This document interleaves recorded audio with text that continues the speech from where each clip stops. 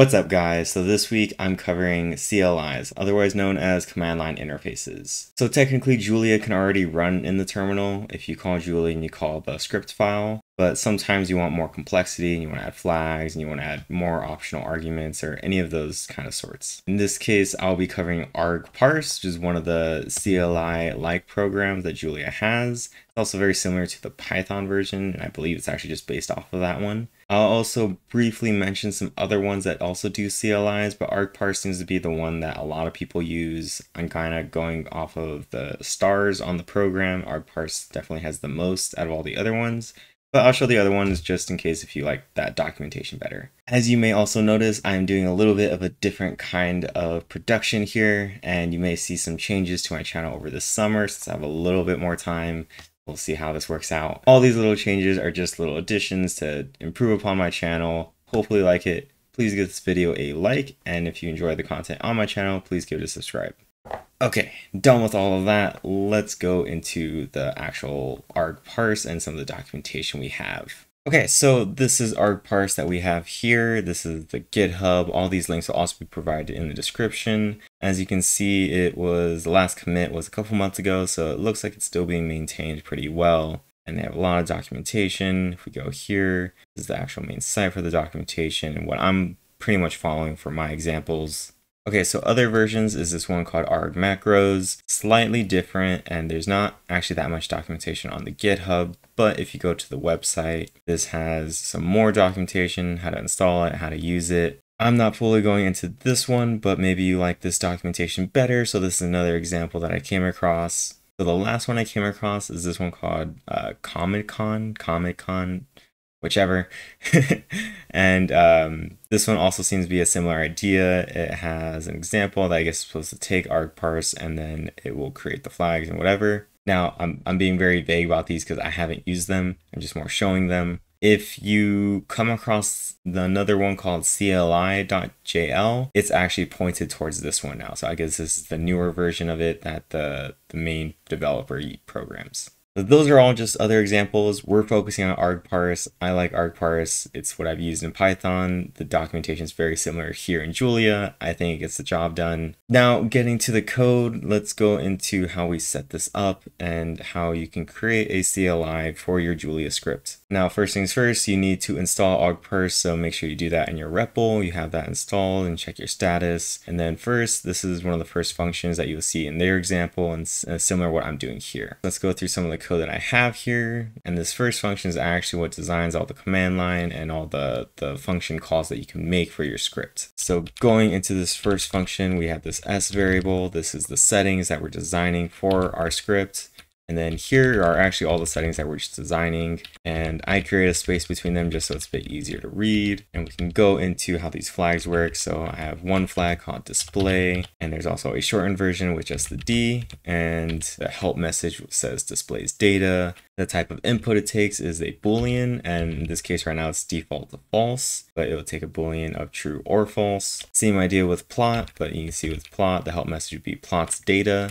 Path, you can see that this one doesn't have the flags in front of it. That actually makes it a positional argument, and this is the path to the data file. Another thing here is I'm requiring this one to be true, so when you're running this script, you have to provide a path argument. All these ones are optional, and they already have a default to set to false, and we're going to see how that produces out. Now our main function is what runs everything, and here we have the parsed args, so the parsed arguments, and this is coming from the command line function that I just showed. I'm gonna display what parsed args is so we can see how it works, and then right now it's just gonna do a print line just so we know when the program's done.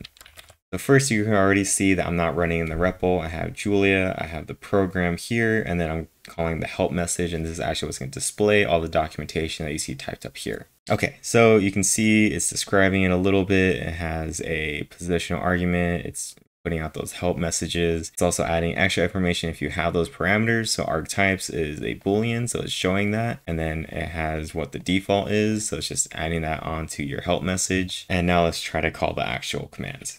Okay, so before it called a help message and that just produced this, but this time now that I'm giving it an actual argument, so this is going to be to that path variable up here, this is going to be produced out and it's going to go to the actual main function. Okay, and now you can see here it's actually doing a display of parsed args, and it's showing what these values are. So display and plot are default to false, so it's already showing that. And then path is displaying that string that we actually fed it into in the terminal. So that seems to be working out. So now let's actually try to get some utilization out of this script. All right, now going back to the top, I have some extra packages here. I have delimited files and I have plots, and that's gonna be for my other function calls. This didn't change at all, but my main function is a little bit different now. So no matter what, it has to take in a path, and that path is gonna be fed into this function called parse data, which I'm gonna show in a moment, and you can actually see it down there. But the other two optional arguments are booleans, and right now they're set to false. So because they're default false, these two if statements won't happen, but if they're set to true,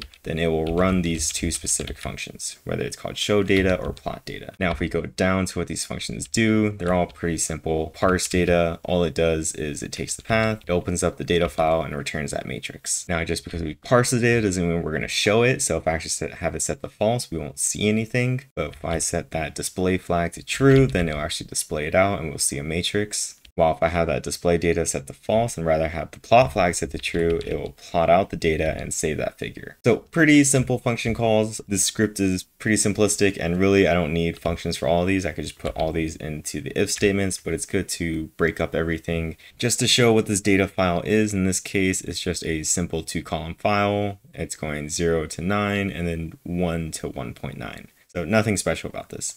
Okay, so first going to this first function call, I'm going to call the program, and then I'm just going to feed it the path. So because I'm not sending anything true, we're not going to actually see any data, and we're just going to see this print line. Okay, now that was pretty simplistic. Program done. Also kind of anticlimactic. We didn't get to see anything. So now let's try to run with some flags. So if I'm doing the same thing, I have my argument, but now I'm going to put the D flag, and I'm going to put true. And now you can see it's displaying that 2-column matrix, and it's displaying all that data from that data file. Now let's see if we wanted to make it into an actual plot. So in this case, rather than putting that D flag, we would put the P flag, set that to true. Okay, so I'm getting some warnings. This is just depending upon what environment you're working in. I think this is because I'm working in a PowerShell, but PowerShell, terminal, whatever. Windows is weird sometimes. But you can see I got this program done. Now it's not supposed to display a plot, it just saves a figure. So now if I go into my actual directory, and here is the figure that's saved out. Now, good reason that CLIs are helpful is you have a complex Julia program. You want to be able to run it in a scripts file, a bash file. Bash files, you're just running all these different commands. If you have a Julia program set up with a CLI, then that allows you to call that pretty easily, hopefully painlessly, in your bash file. Bash itself is a whole other monster. You don't know how to code in bash, something else to learn. But if you do code in bash and you want to turn your Julia files into CLIs, this is the way to do it. That's hopefully kind of painless to you. And that's what I have for you guys this week. ArgParse is pretty much the one that I use. That's mainly because back in Python, I also use their ArgParse, and the documentation looks fairly similar. If you've used the other ones, I'm open to hearing how they work in the comment sections. Let me know if you've used them before. I'm curious if they're any faster, any better, whichever. ArgParse looks pretty simple to me, so that's why I've always stuck with it, but it may just be old dog, new tricks, whatever. And that's what I have for you this week. If you have any other libraries or topics you want me to cover, feel free to comment in the sections below, tweet at me at Twitter at djsofficehours, or email me at djsofficehours@gmail.com. Hope you learned something new, and I'll see you guys next week.